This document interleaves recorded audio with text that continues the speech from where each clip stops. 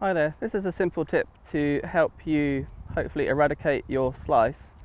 What I tend to see in a lot of people in the downswing, a big extension of the right arm too soon, and what that tends to lead to is the club head will approach too far from the right hand side and will encourage a cutting across the golf ball, kind of nature to your strike, and that will help the ball to veer off to the right hand side and slice.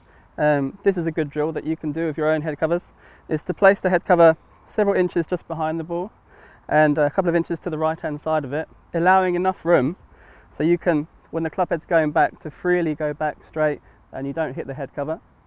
And when the club head is approaching now, if you do it correctly, the club head should be nowhere near the head cover, like this.